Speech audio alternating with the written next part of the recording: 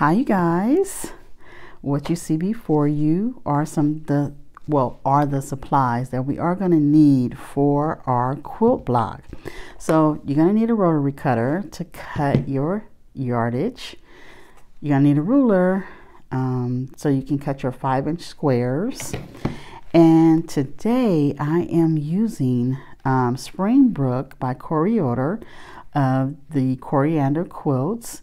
And I thought this looked so springy and so pretty.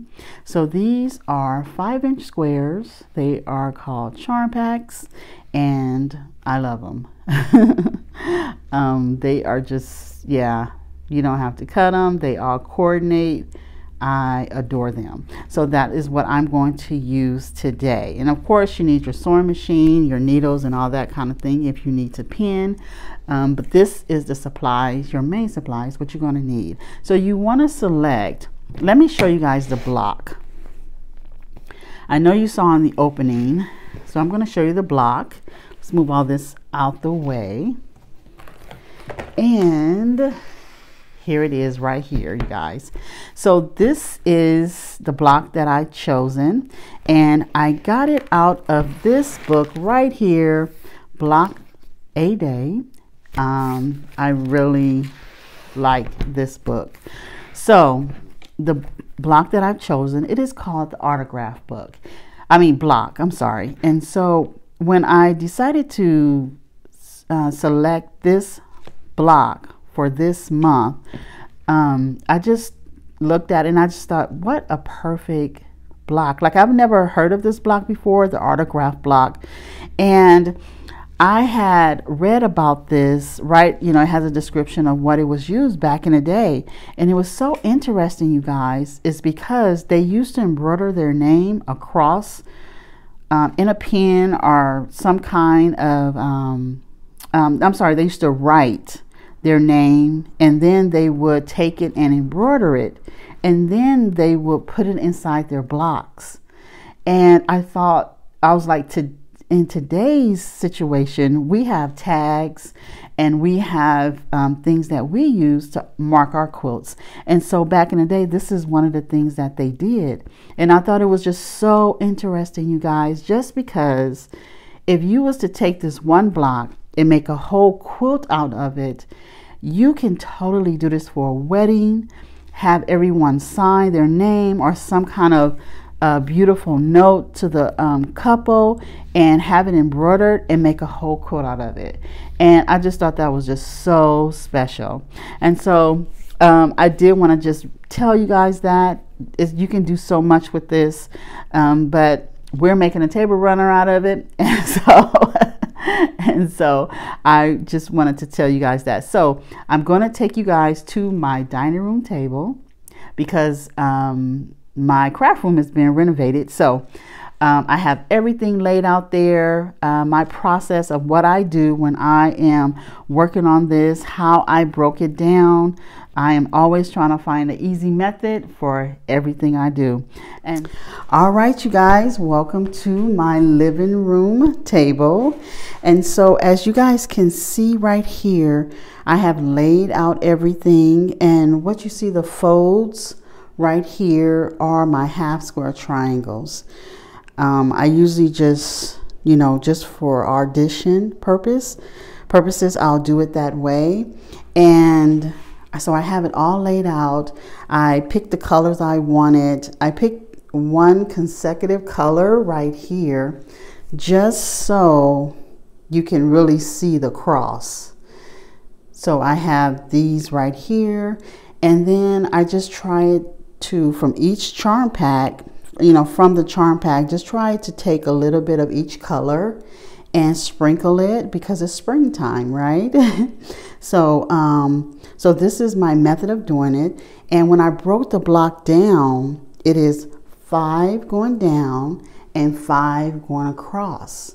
And so when I sew this, I'm just going to sew row by row.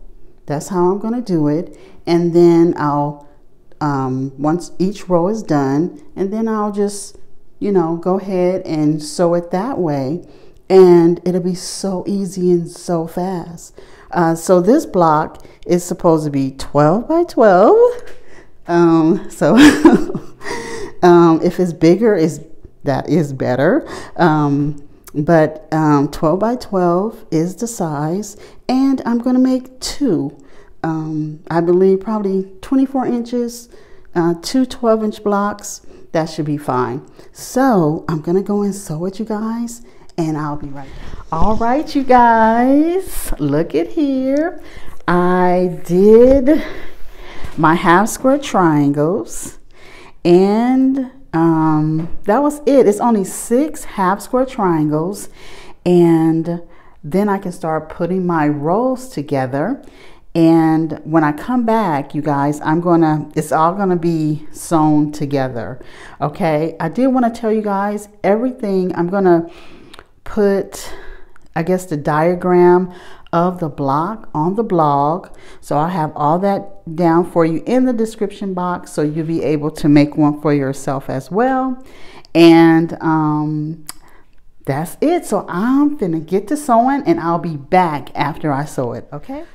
All right, you guys, I wanted to come and give you a little tip. When it's time for you to join your rows, you want to go right, left. You want to press them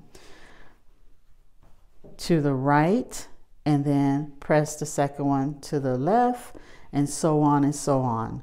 But when you do that, remember, you want to flip it up. You don't want to take it around and then do it, because it would be the wrong way. So just remember, flip it up, press right, left, so they can interlock, and you'll be good. Guys, I am all done. And so the block came out to 22 by 22, and it is so pretty, you guys. So now I'm going to go ahead and make another one, and I'm going to put right sides facing, and then I am going to select the back, get a binding, and put it, bind the whole thing. And I'll be back to show you guys the finished product. All right, you guys, I am all back, and she came out so nice.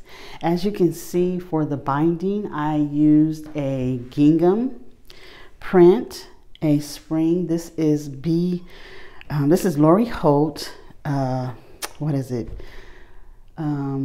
B something. I'll have it all in the description box for you guys. Oh, B Gingham. That's what it's called. And it came out so nice, and it matches so well with everything. And as you can see, the square, and so I have 2 of these squares. Let me see if I can open it up so in the camera, I think it's, there we go. It's a little too big, but you guys saw both of them, because they're the same. Okay, and so let me show you the back.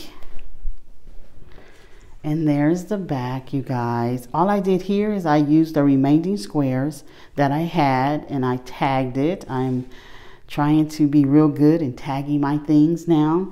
This is a monthly subscription. If you guys want to know about that, just go ahead and let me know about it. Let me know, and I'll tell you guys more about that. It's Sweetwater monthly subscription. With that, and it just came out so nice, you guys. And this is so easy and so simple, taking 5-inch squares and just making a table runner out of it. And even this square that's here, that's all I did, you guys. I just used 5-inch squares, and if you want to make yours smaller, you could. What I've done is a free PDF on the blog, as you saw in the book, that was there. So I just created that, and I made it a PDF for you guys, so you can download it yourself, and you can make one in any color, any size that you want. So that is it, you guys.